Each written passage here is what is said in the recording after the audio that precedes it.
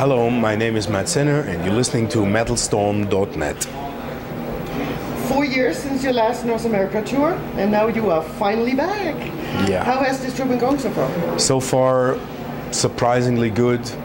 The numbers are great, the merch sales are great, and even the most important thing, the fans are loud and they are there, and we are very happy. You're supporting Delivering the Black album right now on this tour. How many new songs are you playing? We play 4 songs in the set. Which ones? I will play Alive and on Fire, Delivering the Black, One Night in December, and When Death Comes Knocking. There you go. Since Magnus is sitting this tour out because of the kids and Tom is with you, how long did you guys rehearse the new set list with Tom, if at all?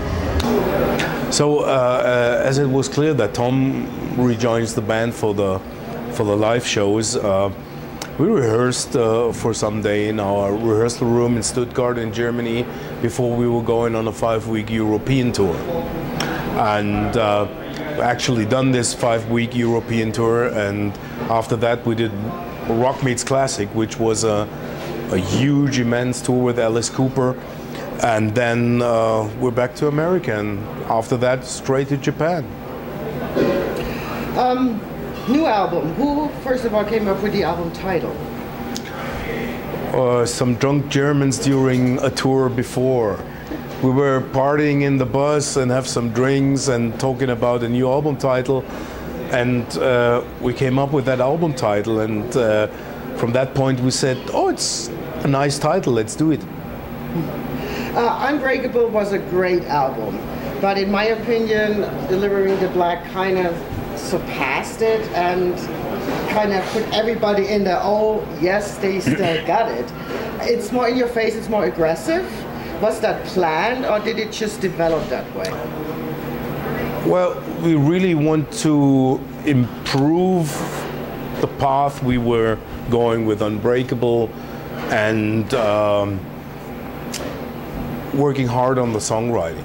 We were really never happy with that. So we worked and worked and worked, and the songwriting was a very important part of the production. And some songs were easy from the beginning. There were some songs which were hard. I think for One Night in December we needed about really 9 months till the finished arrangement was done, and but it was a great creative process, and everybody was very into it, and I can say I had a lot of fun writing this album with a lot of motivation, with a lot of great vibes, and it was a cool process. So we knew that we want to go that way, but you don't know if you can write exactly the songs you want to. Right. But we did. Now on this take, the guitars are, as usual, great, but I feel that Randy kind of stepped it up a notch. Is that because of the way the songs were written, or did he want to be adventurous in his drumming on this album? No, as we prepare the songs, we have already Randy's way of drumming in our mind. So, but we keep him every freedom he can have in his playing, and it was very well prepared. Randy's always very well prepared, great equipment. He came to the studio and we worked hard on his drum tracks, and it was worth it. So I think, as you said, we really improved in every little place here and there, and overall that makes the different impression after a great album like Unbreakable. We have a maybe even better album with Delivering the Black. I think so. Thank you. What was the first song you wrote for the new album? The first song we wrote were actually Delivering the Black. We wanted to start writing with the song totally in the tradition of Primal Fear, and to have that basic thing done and added then some more songs. When Death Comes Knocking, I really like that song, but I cannot shake that gamma ray vibe. Do you think this was a good choice to have this released as this first single for the album? And The song was written by me and Magnus, and I don't want to go too far, but we will definitely have Gamma Ray in our mind.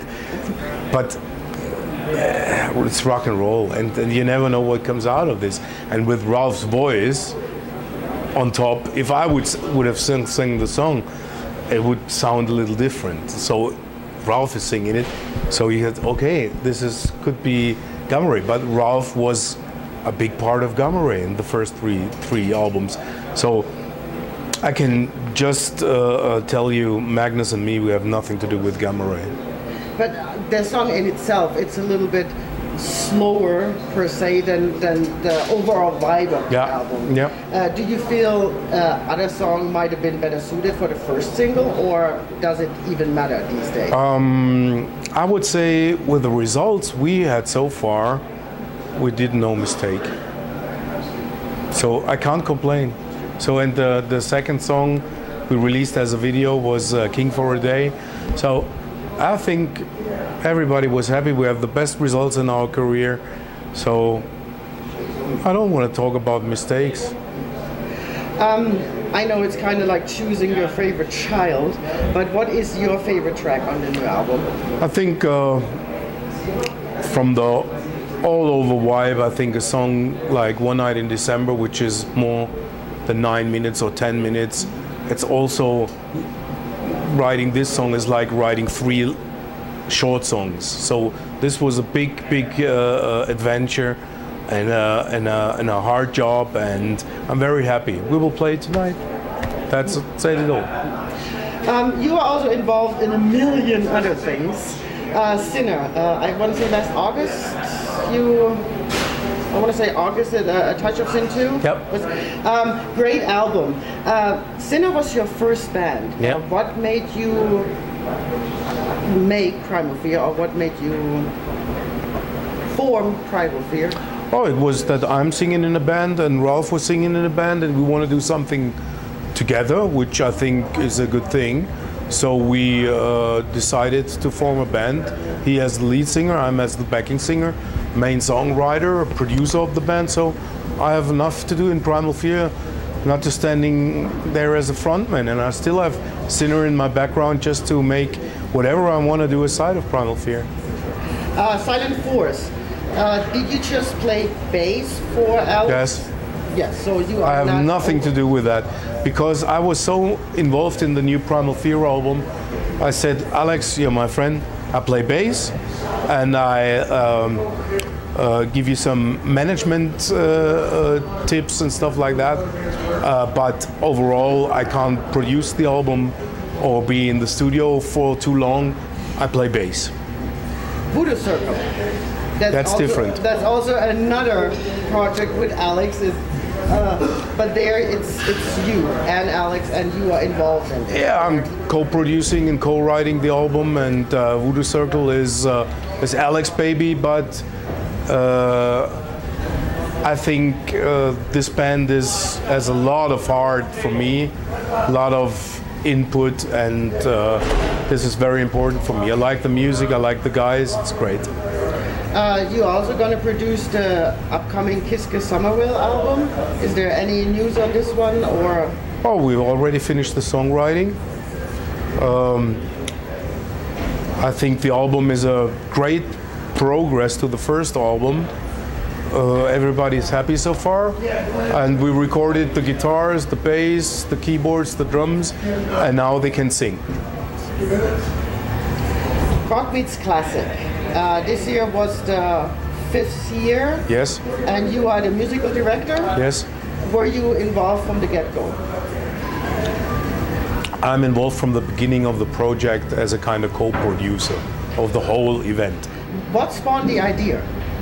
The idea is to have a different kind of show and event where an orchestra, a 45-piece orchestra, symphonic orchestra, meets a rock band and a choir with the original legendary singer of the songs. So we invite every year 5 singers to join us and tour with us, and so the idea is a classic rock event on the highest level. How hard is it for you as a person to split your time between Rock Meets Classic and Primal Fear? Well, it's Because a question of time management. Yeah? Sometimes I only work for one of these projects. Sometimes I have to work for both. Sometimes it's very hard, but if you like your job, nothing is hard enough. I'm not going to ask you what all you guys are going to do because people can look it up online. What is the best places for your fans to find out what's going on with Primal Fear? I think our homepage is always very up to date. It's www.primalfear.de, and the Facebook page is Primal Fear Official. So if you want to hear something or look or something, find out about Primal Fear, go there. Last words to your fans? Yeah, it's highly appreciated. I can tour again the USA and Canada. I'm here in Denver. Had a great meal provided by our good friend, so now I have meet and greets, and then I will go back to the bus, have a little rest, and rock the stage tonight, and hope you can catch one of the shows in America. The band is in a great mood, on fire, and let's rock. Thanks.